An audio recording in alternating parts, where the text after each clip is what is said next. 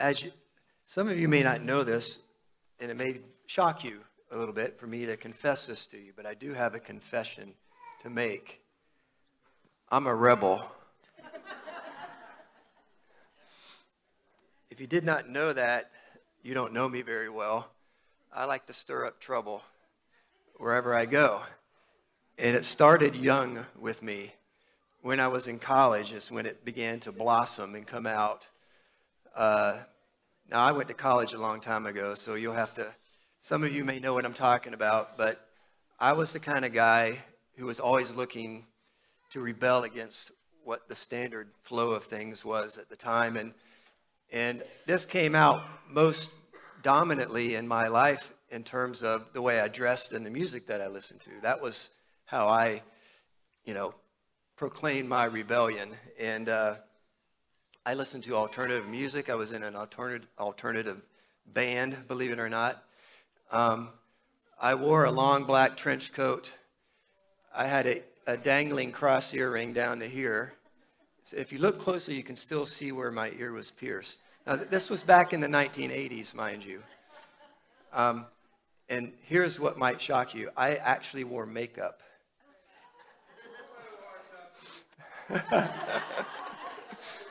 It was more popular back then, I guess, to wear makeup. I didn't wear it because I liked the band Kiss. I didn't like Kiss. That was not my style because Kiss was too mainstream. But I like bands that some of you may have heard of these bands, The Cure, The Cult. I was into that kind of thing. And, I actually enjoyed being rebellious. I enjoyed avoiding trouble. The good thing was I never hardly ever got caught doing any of the stuff that I did. I've told this story before, but the college soccer team won the national championship one year. And out at the dorms, all these girls had been out there, and they put up this big banner to welcome the soccer team back from their victory. And up on the third floor, they ran a rope across and hung this banner on it. And it had streamers all over it. And my roommate and I were watching them put that up. And I turned to my roommate. As they were finishing, the girls were walking back into the girls' dorm. And I said to my roommate, I wonder what would happen if someone lit one of those streamers on fire. And he dug around in his pocket, pulled out a matchbook, and said, why don't you try and see what happens? So I did. I went out there and lit the end of one of those streamers and turned to walk away. And as I was walking back to the steps of the dorm, my roommate was looking past me, and his eyes were getting bigger and bigger. I turned around, and the whole thing was on fire. I mean, it was just burning up. Pieces of streamers were coming loose. The wind was blowing them across the parking lot, and they were landing on cars. And I began to panic a little bit, so I went out there, and I was knocking them off of cars, stomping out fires everywhere. And I turned and looked at the girls' dorm. The girls' dorm was across the parking lot from the guys' dorm. And it looked like every girl had her face plastered against the window looking at me. Well, you would think that that's the kind of thing that would get you kicked out of college. It didn't. I don't know how I got away with that, but I did. I think I got a demerit for that. But anyway, you've heard of James Dean, right? The rebel without a cause. That was me. I was a rebel without a cause. And that's not necessarily a good thing. One of the things that I want us to think about in terms of, I think we all have a rebellious streak within us. I really do. I think it's a part of our nature, our human nature. But for me, I was rebelling because I was wanting to call attention to myself. I didn't really have a reason other than that. I just thought it was a fun thing to do. And hey, look at me. Everybody look at me. But this meal right here that we're going to be participating in a few minutes is actually a subversive meal. If there's one thing that we as Christians can boast about in terms of us being rebels, it's this meal. You may never have thought of it that way before. Let me explain something to you. The origins of the communion celebration, the Lord's Supper, goes back to the first century, and it goes back to Judaism. Remember that the Jews practiced this thing called Passover. And what was it for? It was to help them to remember how God had delivered them from slavery in Egypt, right? They had been oppressed by a group of people called the Egyptians, and they were living under extremely harsh conditions. And so God enabled them to rebel against that, to get out of that situation. He provided them a way out. It took them a little bit of time to get to the promised land, but they finally made it. In the first century, at the time of Jesus, they were in the promised land. But guess what? They were oppressed, again, by another group of people called the Romans.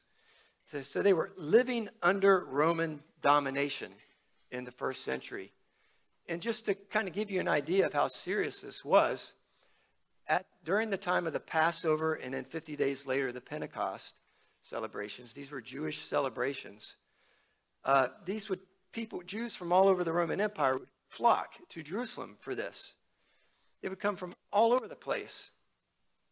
And so the population would swell.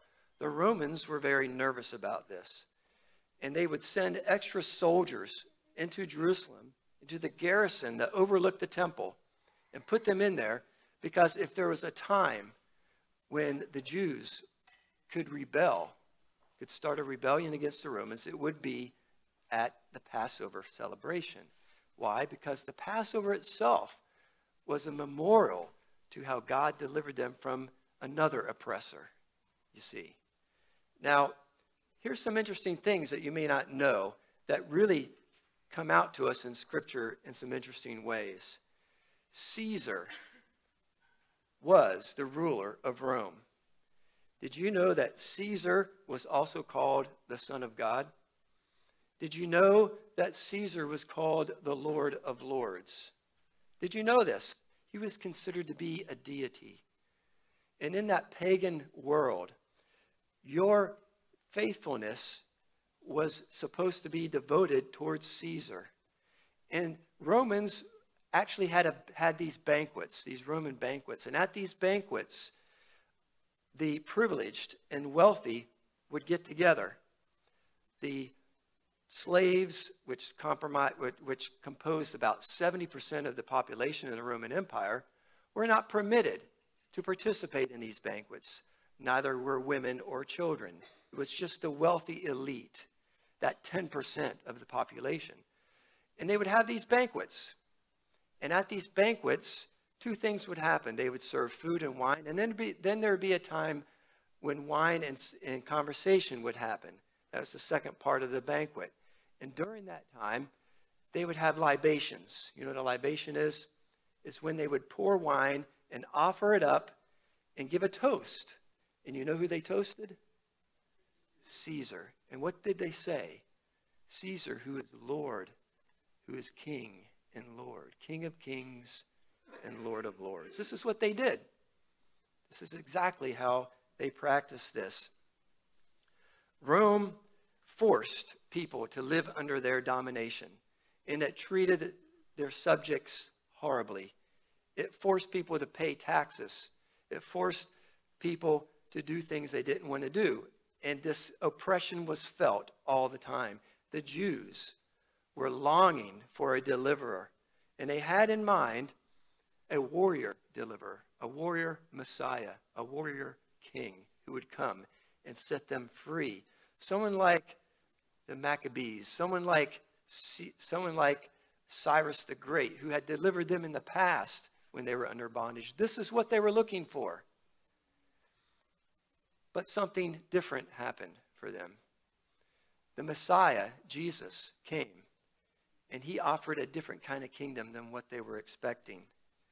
He offered them a kingdom that was not based upon force, violence, and power over other people, but rather it was a kingdom that was based on mercy, forgiveness, and love and acceptance of all people, no matter their stratification in life, no matter their gender, no matter anything. Everyone was welcome in Jesus' kingdom. And this was probably the most shocking thing that people in the Roman world would have seen and experienced. They would not have understood this. They would not have understood it at all. In fact, in the book of Acts, when word gets to the ruling elite about what the apostles were preaching, they described it this way. They said, these people who have turned the world upside down have come here also. Because they were literally turning the world upside down.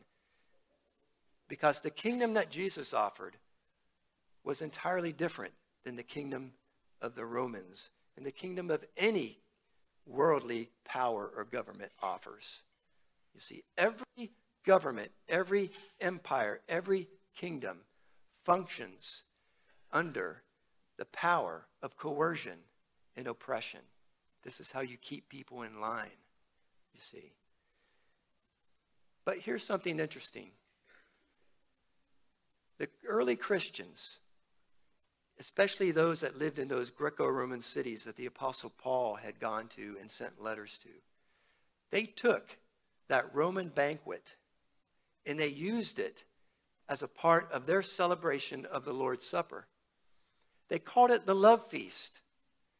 And at this feast, everyone was welcome. The poor and the women and the children did not have to peer through the windows to see what was going on inside. They were welcome to come and sit at the table and participate in that banquet that represented the kingdom of God, the kingdom of Christ. This was entirely different. It was shocking to the Romans. They did not understand it. They thought these people were crazy. Can't you see that people are born to be slaves? Can't you see that women should be used and not treated as equals? Can't you see that children are not to be put at the same status as adults? This is what the mentality was at that time. But the kingdom of Christ was not imperialistic. It was not coercive. It was welcoming. It was welcoming to all. This is what we celebrate because we are, if we are followers of Christ, we are a part of his kingdom. And if we are followers of his kingdom, we need to live consistently with that, with those principles of his kingdom. This means we are to be a people who emulate mercy, forgiveness, grace, and love. And when we fail to do that, we fail to live up to the kingdom that we say that we are a part of. It's no wonder that the Apostle Paul, when he wrote to the church at Corinth, was so disturbed by the fact that the love feast, that banquet that they celebrated, had been turned into something else. Because there were people who were excluded from it, because they were poor, because they were not seen to be worthy to partake of it. He writes to them and he chastises them for this. And this is what we read about in 1 Corinthians 11. He's very perturbed about this. And he goes so far as to say that if they partake of this in that manner, that they are eating and drinking judgment, God's condemnation upon them. That's how serious he saw this. Let me explain to you the elements here that we have. We have the bread and we have the wine. Now this isn't real wine. This is grape juice, but you get the point. What does the bread represent? It represents the body of Christ. We are all a part of the body of Christ. Even though we are individuals, we are one in that sense. If we don't act like it and we take from this, we eat this bread, we are telling a lie. That's what we're doing. We're saying we're one when we're not. This was what Paul's concern was. When we take of the cup of wine and we drink it, we're saying that we're drinking of the cup of the new covenant. The new covenant says that we are cleansed by the blood of Christ, and because of that, we, though from diverse backgrounds, are all a part of the same covenant. But when we don't act like it, we're telling a lie. You see, This was what Paul's concern was. And I'd like to read from this passage and invite you to participate in this celebration, in this banquet. It's interesting. Even in the Old Testament, the kingdom of God is always described in terms of a banquet. That's why I wanted you to eat together this morning, because I wanted you to see the picture that is painted for us in Scripture. It's a banquet that provides lavish foods and beverages. And we want to picture that because we are all part of that banquet. It's a banquet in which we are feasting on the love of God and his mercy that has been given to us through the giving of his Son, Jesus Christ. Think about what Jesus did for us. He came into this world, became a human being like us. He experienced all the same things that we experience, was tempted in all the areas that we are tempted, yet he remained pure and without sin. Despite that, he was viciously butchered on a cross and hung there naked. And it was a mockery of justice, his trial, in terms of what happened to him. He took on the evil and the sinfulness of this world upon himself and took that on so that we could be free from it, so that we could see what God's love looks like. He was willing to take it upon himself. Most of the evil that happens in this world occurs because of what we do to one another. And God is saying, this is not what I made you for. I made you for something better. And that's what we need to be a part of. This church, I like to say, those of you who attend here know this church is supposed to be an outpost for the kingdom of God, which means we need to be different.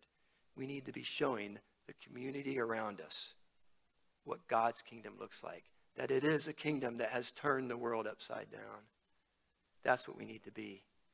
I'm going to invite a couple of the guys to help me, and I want to invite you to participate in this communion service at this time.